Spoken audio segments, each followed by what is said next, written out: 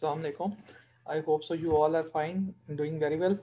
So today we are here with another lecture, and the topic is basically complete denture overview.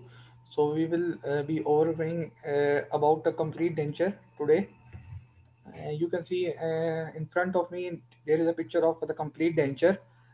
This is of maxillary denture and this is mandibular denture, and together they are called basically the mandible. They are called the complete denture. Okay, so let's start with the name of Allah Almighty. Now, what happens in the first step, whenever a patient comes to you in a clinic, he or she will ask to yourself that, sir, we need a denture. So first you need to do the oral examination of that patient. How will you proceed? You will take its history and then you will do examination and diagnose his case basically. Because in some patient, as you can see in such patient here, uh, it is basically the full edentulous. So you need to first examine either the patient is partially dentulous or edentulous, because complete denture is always given in the case of edentulous patient. So do you first need to do the oral examination of the patient very well. You will see, like here, this is the alveolar ridge, residual alveolar ridge of the mandible. You need to examine it or palpate it. Either it is sharp or knifed edge, etc. And you need to look for the maxillary ridge as well, because the whole retention of the denture will depends upon these ridges. You need to know that either your ridge is being resolved or not. In the most cases, you will see, like in the mandible, after the tooth is being extracted, the mandible alveolar ridge is being resolved. So you should check for the ridge as well, either there is any resorption or not. Okay, so first step is you have like taken the or history of the patient, and if he's for if he or she is there for you for a denture, then you need to check his alveolar ridges. Basically, are they being resolved, or in what shape they are? And then you need to proceed with a treatment plan, that how will you go with the patient for a denture. So after diagnosing the patient condition and going for a treatment plan, then you need to know that what is its tissue health. Either its tissue health is good or not. Some patients are using their old denture, like in old age. Most people are using their previous denture as well. Then you need to know their denture conditions as well as tissue health. If the denture is wearing off the tissue health, then you need to improve the tissue health with the help of tissue conditioner. Okay, so you need to check out the tissue condition as well. So you need to improve the tissue health as well. So for the improving the tissue condition, then we have to reline the denture. As you have seen that if this is a mandible denture, then we need to reline it to improving the tissue health and tissue condition. Okay, you can see that here. Now some patients have their denture as well, but either it is broken or there is another cause which they complain for its like hurting. Is it hurting or not? So do repair their denture as well if it's necessary. Okay. Now moving forward, um, the first step when you are making a complete denture is always a preliminary impression. You need to take the impression of that patient. You can use different materials, uh, impression materials, but you should always go for the impression material that is suitable for the condition. And you need to have a impression tape for it, and impression material for as well, for recording the primary or preliminary impression. When you are done with taking the preliminary impression, primary impression, do pour it with the dental stone, so that you can uh, make a diagnostic cast from that impression. Okay, so pour that diagnostic car. After that, remove it from the impression tray, and your diagnostic cast will be out. Okay, so I hope so. Like you are getting my point till here. Now, in the next step, what will you do? The diagnostic cast which has been taken out from that impression, after you have poured it, then you need to make a custom tray from it. The more accurate the impression, basically, the more accurate the custom tray would be made. So, with the help of uh, the custom tray, you will with the help of accurate impression, you can make a more uh, accurate custom tray. So what will we do? Basically, you will take an impression here, and you will make a custom tray from your cast, the study cast, basically here, preliminary impression. Here you have made your custom tray with the help of acrylic. So what are you doing in the next step? You need to recall the patient, and you need to do border modeling of the patient. You need to record the accurate registration of the peripheries for the retention. So you need to record the peripheral borders of the patient and periphery for so that your denture can have a great retention, basically. So what in this picture you are seeing that this was the your custom way that you made from the primary impression with the help of the acrylic. It is made up of acrylic. At the peripheries uh, have you have yeah, at the periphery you have like placed yeah, at the periphery like you have placed this material of impression for the this is basically zinc oxide eugenol is being used here. You can see that. So, sorry, zinc oxide urinol will be used here. So, for the recording the accurate secondary impression here, but for the border molding, we have placed here the green sticky wax. This is all the green sticky wax is being used for the border molding. Okay, do remember that for border molding, you are using green sticky wax, and on the for the secondary impression, we will be using zinc oxide, eugenol impression paste. Okay.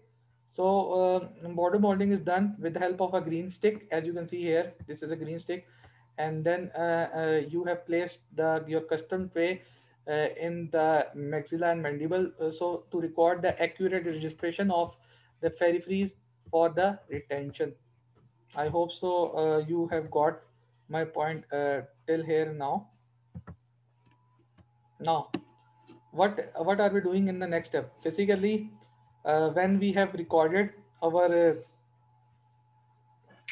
border molding, our peripheries are being recorded. Like here, you can see the green stick has recorded our peripheral muscle movements and attachments.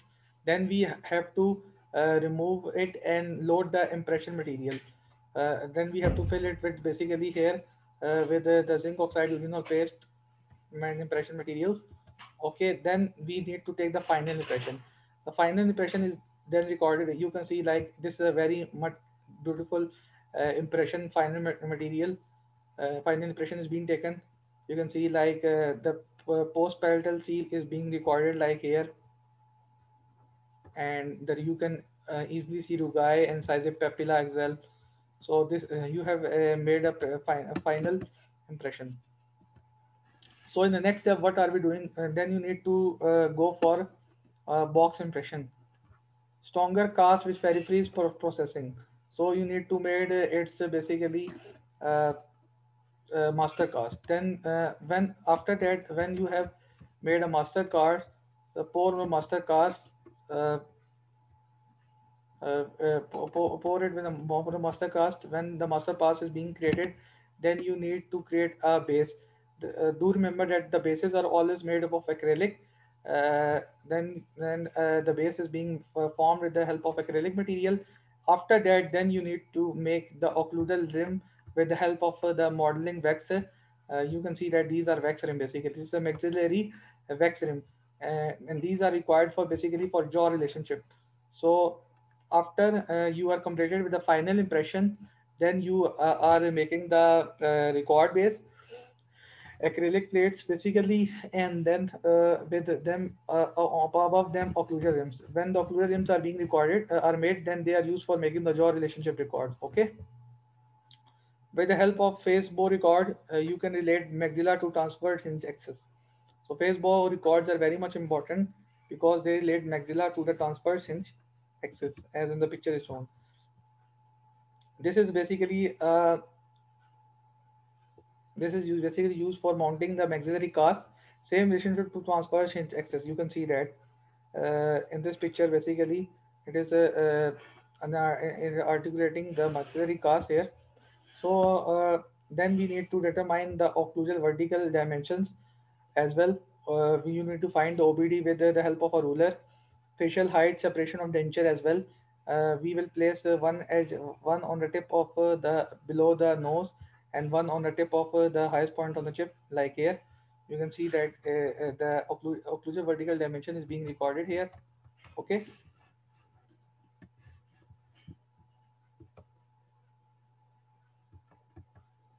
So in the next picture, you can see after you have recorded the OVD, then you have to record centric relation as well. For the centric relation registration, both anterior, posterior, medial lateral relationships are being recorded. Like in this picture, you can see that the centric relation is being recorded, and the seal is being made here, both anterior, posterior, and medial laterally. This is basically being sealed. Upper and lower dentures, occlusal rims are being sealed here, and they are being articulated on the articulator. So mandibular cast is also articulated. Then when you have articulated them, then you will go for the tooth setup.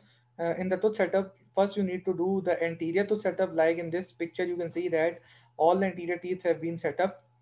Mm, the central incisor, lateral, and canine to canine, basically upper and lower, and ability to visualize and change appearance. Basically, you can check within the patient, relate with the patient requests that which type of teeth it's want, because anterior teeth do play an important role in the aesthetic. You can ask the shade and the color of the tooth you are being selecting for the patient for the denture. Then you need to uh, uh, place the posterior teeth as well, following the class 1 relation, and maxillary molar relation as well. It should be in occlusal. Then you need to do a final wax up. As you can see, all the anterior and posterior teeth have been set up, and you have done the final wax up as well. In the next step, you will articulate your denture in a flask for the further processing. Now, what have you done? Basically, you have flasked the tooth, and you have carried out the wax up. Dewaxing is being carried out basically, like in a sense, you have placed your whole denture in a flask, and you have filled it up with the impression, or filled it up with the your material of dental stone. Now, what are you doing? You are doing the boiling out the wax and removing the record basis. So what happens when you remove it? You see that all the wax is gone, and the teeth are left on the one side, and your denture is being left on the one. Your cast is being left on the side. So teeth are basically trapped in the stone. You can see that in this picture. So then you need to pack acrylic resin. This will be a heat cure acrylic. You need to use a heat cure acrylic now, and then you need to, in the first steps, you are making the self cure acrylic. Now you're using the heat cure acrylic. So what are you doing? Basically, you are packing the acrylic region. Hydraulic pressure will be injected, will be used, or injection will be used. Okay. Then remount and adjust for processing error. Basically, then you will remount and adjust for the processing error. So what happens after you have the acrylize your tincture? You will remount it and check for the processing error. Fabricate and remount the index basically. Then remove the cast, finish, and polish. Okay. Then you need to remove the cast from above from it, and you need to finish it and polish it as well. Okay. In the end, what will happen basically? you will need to be remount and adjust occlusion. Okay, if there is any higher sword, do remove it. Okay, so this was all about how complete denture is being made, what are the steps in its formation, and after that, then you will insert in the patient. If it's good, then you will give it to the patient and do call the patient for the follow-ups as well. Tissue conditioners can be used if there is a not a good retention. Okay, so these are a variation of dentures which are being used in prosthodontics. There is single dentures in which only one maxilla or mandibular dentures, over complete dentures are being made. There are over dentures. You can see that these pins are being placed and they are used for the over dentures. And there are immediate dention. You can see that just as the tooths are being removed, so you have placed the immediate denture after their extraction. So these were all of the variations: single dentures, or single complete dentures, over dentures, and the immediate dentures. So just for a quick revision, I would uh, I will I will just revise all the steps for you guys so that you can have a key sense of what we have done so far. So first step was basically recording the impression, primary impression, P dot I. I am referring it to the P dot I because it was preliminary impression. First, you have taken the impression in an impression tape with the help of impression material of the patient. In the second step, what you did was basically pouring that primary impression, making a diagnostic cast. So DC means a diagnostic cast is being prepared from it. In the third step, what you did basically, you made a self cure acrylic plate, which was also called as custom tray. So a custom tray with the help of acrylic was being formed from the your diagnostic cast. What you did on the custom tray, then you called the patient again, and then you border molded the custom tray, so to record the peripheries for the greater retention. So border modeling was B.M border modeling was done, and the final impression was also taken on that day as well with the help of the zinc oxide using all impression material. Okay, then the final impression was being carried out on the patient as well. After recording the final impression, what you pour the final impression, pour the cast, and prepared the master cast. When the master cast was being prepared, you made the self-cure acrylic bases.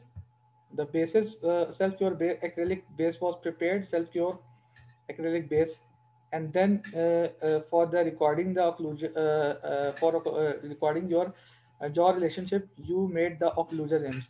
So both occlusal wax rims were being formed. So in this way we proceed. After making the occlusal wax rim, then you went for the jaw relationship. In the jaw relationship, you noted down the OVD and RVD, as well as you noted down the centric relation, and then you sealed both the maxillary mandibular cast, occlusal rims, and mounted it on the articulator. After mounting on articulator, the both the whole upper and lower cast, what did you do? Then you started the tooth setup. First, you place anterior tooth setup, and then you go for the posterior tooth setup. When the tooth setup was being completed, then you went and for the uh, trial in, if final wax up, and then you go for a trial in. When the trial in session was good with the patient, and patient liked the denture, and you see all the retention was good, then you go for the final step, which included de-waxing the whole the denture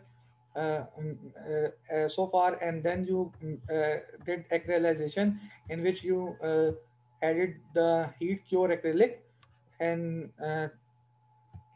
after that you de-acrylize it as well. Okay, Then the whole denture was taken out and was remounted again to check either there was any error or not.